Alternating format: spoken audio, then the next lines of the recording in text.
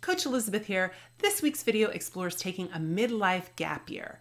This is hitting the pause button on your existing career to take some time and figure out if what you're doing is actually what you want to be doing.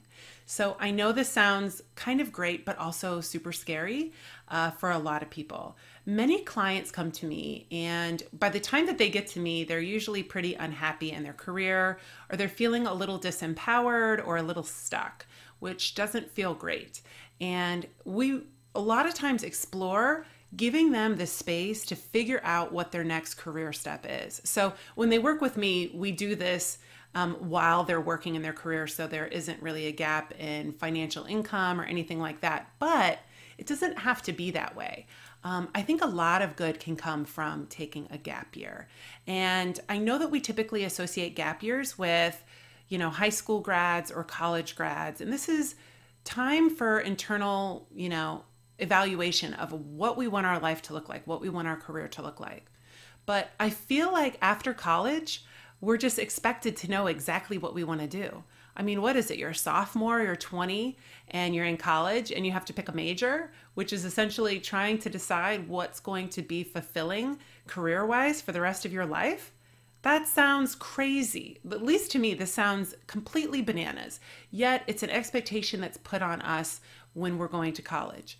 So what happens is a lot of times recent college grads will just kind of default into a career path. I mean, how many people out there have done this? Me.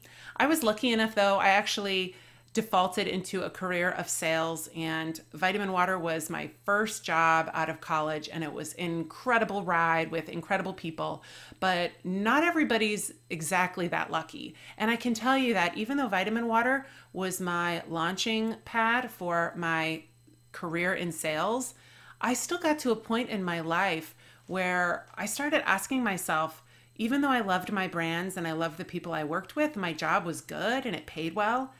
Was this really what I wanted to do forever? I mean, is this it? Is this what I'm going to do forever? No, it wasn't. Overwhelmingly no was the message coming through my head.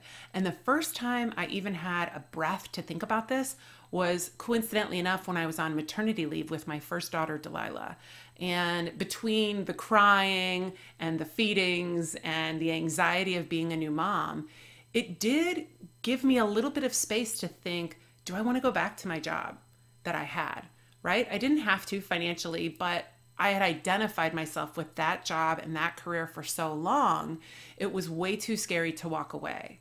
How many people out there have also thought, well, I've come so far, I don't want to start over? And clients say this to me all the time, and I ask them, if you figured out you were going down a one-way road, the wrong direction, would you keep going, even though you had gone almost to the end? Would you keep going, or would you turn around and start going the right direction? So that's my question to you. Are you really happy in your career? If you are, fantastic, but that's not the majority of the people out there. Statistically, actually, about 73% of people are currently unhappy in their career or their job. So why is there such stigma around taking a year off to figure it out?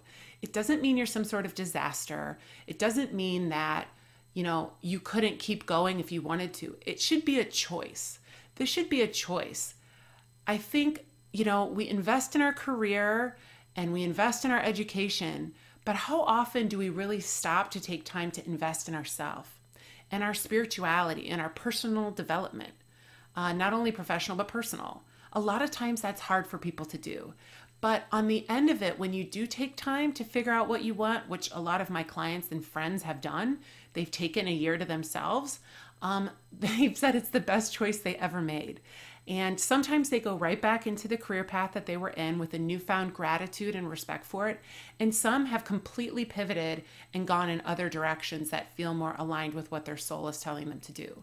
But either way, it's a win-win, because when you're midlife and you can take the time, you take back your schedule. You do things out of obligation to yourself, not your boss or not the people you're managing. You're more confident. You usually have some money in your bank account, so you don't have to be financially stressed for that year. And I have to tell you, just because you get off the ride for a year or 6 months or 3 months or a month, whatever feels comfortable to you, you don't lose your space. You don't lose all of your experience and all of your knowledge. All those people that you've networked with, past bosses, they're not going to write you off if you take a year to yourself.